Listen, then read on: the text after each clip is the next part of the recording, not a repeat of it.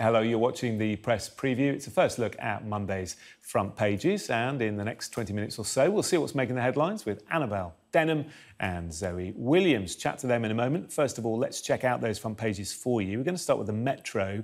It highlights a paratrooper photographed with a baby at Kabul airport, who featured actually in one of Stuart Ramsey's reports here on Sky News. The headline the Metro have gone with, "I was just doing my duty."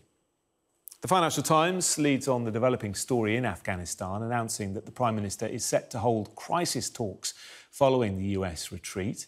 And the Mail pictures the chaos of Kabul's airport, saying Boris Johnson plans to plead with Joe Biden. Their headline, "Don't cut and run yet, Joe." The Express leads with these same crisis talks. Their front, "Time running out for trapped Britons." Well, the Telegraph reports Downing Street hopes the G7 will focus on the long-term outlook for Afghanistan as well as the current evacuation efforts.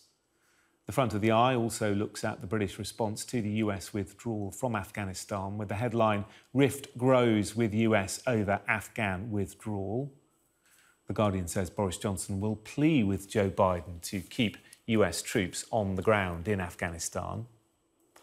Well, the Times leads on the continuing chaos in Kabul, citing growing fears of an ISIS attack at the airport, something President Biden mentioned earlier. And the Star has good news for staycationers, with 12 days of hot weather forecast, including highs of 27 degrees. And I'm joined by Annabel Denham and Zoe Williams. Great to see you this Sunday evening. Thanks for being with us. Zoe, why don't we start with the front of the Metro then? That image there of the paratrooper holding a little baby, filmed by our Sky News crew at Kabul airport. And it does sum things up, really, doesn't it? Especially the incredible work that the paras are doing out there. They've told Stuart Ramsey, our chief correspondent, that it's harder than what they've seen and experienced on previous tours they've been on in Afghanistan. And really, we need to have a huge amount of respect for them. Quite, and I think the thing is, there are a huge amount of really harrowing stories coming out of Kabul. Many of them kind of lighting on these parents, desperate parents, who are having to pass their children over to strangers. I mean, granted, paratrooper strangers, but strangers, just to get them out.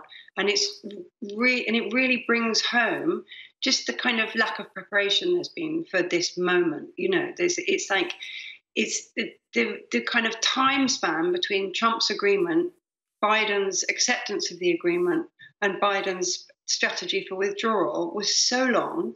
And yet there was absolutely, the things are happening minute by minute that are not foreseen in any of those plans. And it does land on the heads of these individual paratroopers, as you say, who are doing impossible work, trying to help people and not knowing how long that help will continue and what is left for the people left behind. Yeah, and the work that they are doing, they're really up against the clock, aren't they, Annabel? And a lot of talk today about whether this deadline of August the 31st can be extended, just to give them more time to get more people out. I mean, do you see that being feasible? We know that the G7 are going to meet virtually on Tuesday. It's going to be discussed. Can it happen? I mean, I think that there's no option but for it to happen. That Joe Biden set a deadline for the 31st of August to begin with was quite clearly unrealistic. And I think that the US president has accepted now that, you know, the American strategy of no man left behind is going to come first. They are going to have to evacuate US citizens and bring them back to US soil. And I don't think they've really got much choice but to do that. But of course, over the course of this week, we've heard about the thousands of US citizens who are still in Kabul, who are still in Afghanistan. There's a huge amount of work to be done. So I think when it comes to the sorts of discussions that our leaders are going to have in the coming days and weeks, this should be a relatively straightforward one. Yeah, let's look at the front of the Daily Mail then, shall we, Zoe? "Don't cut and run yet, Joe," is their headline. Amid fears there may only be 2 days left to get refugees out of Afghanistan. The PM pleads with Biden. There have been talk that the UK operation may finish in the next couple of days or so. But let's hope that it can continue. But what is particularly worrying is that President Biden tonight saying, when he addressed the US public, that there is a real security threat now at the airport. So not only have you got to worry about people being crushed, running out of food and water, trying to get on the planes, but also you've got to worry about ISIS.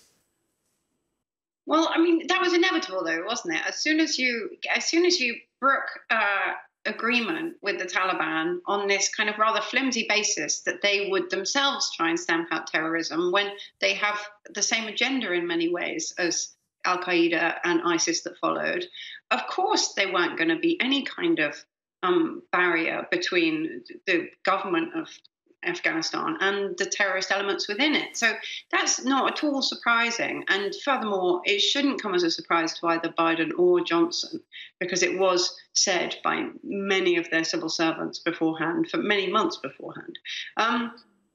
The point is that, I mean, I feel that the British media is sort of framing this as though the British are begging the Americans to think harder and be more considered. Whereas I think from the international community's perspective, both the British and the Americans should have thought harder and been more considered before we got to this date.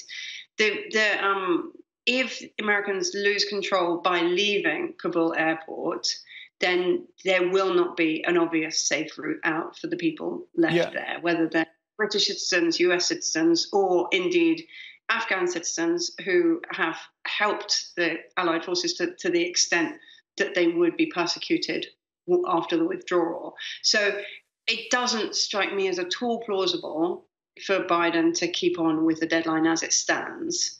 The problem is, as you said in your bulletin, that the Taliban representative has said that there'll be problems from their end if the deadline isn't respected. What those problems would look like, considering they've already rescinded on 4 out of 5 of the terms agreed with Trump, is yet to be seen. But it's certainly going to get worse before it gets better. Yeah, it's a good point. And let's put that to Annabel, because we're seeing these bizarre images of US forces working with the Taliban outside the airport. I mean, images that we would never have thought were possible, but it's clearly a fragile truce at the moment, and it can't last forever. No, exactly. It's quite interesting that on the cover of one newspaper, you've got this unholy alliance between UK-US troops and the Taliban. And on the others, you've got stories about a rift between, or developing rift between the UK and the US, and the future of the special relationship really being thrown into peril. I mean, when it comes to sort of perhaps the longer term prospects, and I'd be very surprised if we do see terrorist activity in the coming days, because I think it simply isn't in the Taliban's interest. It isn't in the interest of a lot of people who would be kind of belligerent potential terrorists in Afghanistan at the moment. I think what they need is for things to remain as peaceful as possible, at least in the very short term, until there's a full withdrawal of troops. And after then, there'll be a decision for Taliban leaders to make, which is, are they going to impose Sharia law? Are they going to go back to the era of pre-2001? Are they going to harbour terrorists and the like? Or are they actually going to try and make themselves a serious player on the world stage? Are they going to forge stronger relationships with Russia and China, for instance? So it's very interesting, but nonetheless unsettling times ahead. And I agree with Zoe that things are going to get worse before they get better, unfortunately. Yeah, and that leads us very nicely onto the front of the Financial Times, Zoe. Crisis talks as Russia and China are drawn into the Afghan aftermath. Boris Johnson obviously hosting these talks as we've been saying on Tuesday. But of course, China and Russia are going to be vital, aren't they, as we look to the future? Well, this was something that came up a lot in the emergency parliamentary debate last Wednesday, that actually the UK, as the lead on the G7 this year, and as such a key player in NATO, should have been building these international bridges and strategies for months in advance. And the fact that they're starting now, apparently in response to that emergency parliamentary debate, is just chilling. You know, it really suggests government done on a shoestring by the seat of its pants. So it's difficult to see the UK taking the same leadership role as it would have done if it had assumed that role in a timely and reputable manner. Nevertheless, you're completely right. There is no unilateral response to the situation in Afghanistan unless it's a forever war waged by the UK or the US against the nation. It has to be bilateral. It has to be international in order for anything constructive to take place. There's a question mark over what Russia's role will be in building that constructive response, given how invested it's been of late in creating instability abroad rather than solving it. Yeah, and just before we go to the break, Annabel, it'd be interesting to get your thoughts on Joe Biden. Obviously, speaking once again to the US public this evening, but polls are showing that his approval ratings are sliding to new lows. Do you think this has all meant that the honeymoon with the American people is over? Yes, I mean, absolutely. I think what's really interesting is that if you looked at polling from April this year, around 69% of Americans were in favour of withdrawing US troops from Afghanistan. But that's changed drastically, with the hasty retreat that we've seen in the recent weeks. And I think that Americans are taking a more isolationist stance. Of course they are, and Joe Biden is driving that forward with America First. And I think that even though that there is that sort of overriding kind of emotion that they have over in the US at the moment in the public, actually what they hate more is to lose. And at the moment, you cannot shake the feeling that the US are losing this war. There are a lot of accusations being levelled at the US president, and indeed NATO and other members of the alliance, that we have spent trillions of dollars on this war. Thousands of lives have been lost, and very little has been gained. So it's really no wonder that Joe Biden is sliding. His approval ratings are dipping. They were, of course, very high for the sort of first 100 days and beyond of his presidency. And I don't think that they're going to tick upwards anytime soon. OK, Annabel, Zoe, stay where you are if you would. Coming up, the Financial Times looks at the gender pay gap with a headline that claims women on boards of UK blue-chip companies are paid 40% less than men. Discussing that and more in a couple of minutes.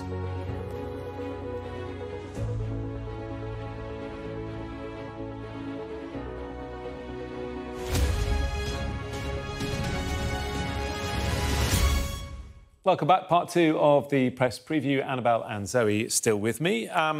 Let's have a look at the front page of the Financial Times. Annabel, why don't you kick things off? This is shocking, isn't it? Some blue chip companies paying 40% less to women than to men on the board. Well, the headline is shocking, and unfortunately, it's not the first time that I've seen a misleading headline like this in relation to gender pay gaps. The explanation for this gender pay gap is actually on the cover of the Financial Times itself. It's that women hold fewer of the higher paying top jobs, such as chair, independent director, or head of committee roles. Why would you pay somebody the same or even more if they are holding a junior role that might have less responsibilities or be less demanding in other ways? I have no qualms with the Hampton-Alexander review nor the Davies review that came before that. I think that, higher female representation can mean more role models for young girls and be positive in other ways. But what I'm very wary of is moving the goalposts. So the Davies review set a target of 20% on FTSE 350 companies. The Hampton-Alexander review set 33% target. So you can see how the goalposts are moving. My other concern is around unfair castigation of those companies that don't achieve the female representation on boards that has been set, and that can later down the line create commercial damage. And as I said at the start, it's not that they are paying men and women differently to do the same job. It's because they are doing different roles that may be different attractiveness. So maybe, Zoe, the problem is, you're itching to say something, I can see, but maybe the problem is that not enough women are being recruited for those top roles. I mean, obviously, when you look at a pay differential and then you say, well, this is because women don't have such demanding jobs, then you're looking at a pipeline problem, because there's no inherent reason why men should have all the high-paying jobs unless women are being blocked from applying and and gaining them. So I think the notion that like women are somehow choosing to do less well-paid work is for the birds. Furthermore, though, I mean, there are problems with these blue chip companies in the pay of their top executives. You know, I disagree with the entire pay structure in which the entire bottom strata of the company is outsourced minimum wage labour, and the chief exec is getting £1.5 million in the first place. So there are really, really significant things to tackle. That is female access through the pipeline, pay differentials within the organisation, outsourcing, and it's really systemic low pay, failure of progression at the bottom. And I think we do ourselves a disservice, and we do, the corporate world in general a disservice when we fixate on quite a small strata of the workforce and its inequalities without kind of looking at what conditions are like across the piece. OK. We've only got about a minute left, and I want to get in one more story at least. This is a bit worrying, Annabel, isn't it? The flu jab may not work as well this year because we've been so preoccupied with COVID. Yes, it's very concerning indeed. My primary worry, Jonathan, is actually that we are going to see a spike in flu cases. We're not going to be prepared to deal with that. We're going to see increased pressure on the NHS, and the government is going to be tempted or pressured into introducing more restrictions. And they won't be coronavirus restrictions. There'll be restrictions due to the NHS backlog or due to a bad flu season. I think that would set a very dangerous precedent. Freedom must be the default, and we cannot have the government imposing restrictions on our movements, forcing us to wear face masks or socially distance because we need to shield the NHS. I think that sets a very dangerous precedent indeed. Right, OK. Well, flu may be kept at bay over the next few days at least. Front of the Daily Star, Zoe, heat wave is on the way, although it says temperatures could reach an incredible 27 degrees Celsius. I mean, that's just normal August weather, isn't it, or what it should be? This is a story I wanted to spend all half hour on because I'm so excited.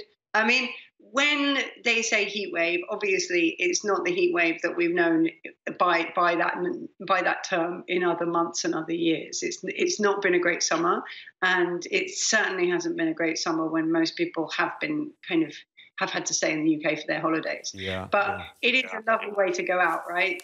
Yeah, we all need some sun. It's due to a hot air blob, apparently. Annabel, Zoe, thank you both very much indeed. We'll speak again in half an hour.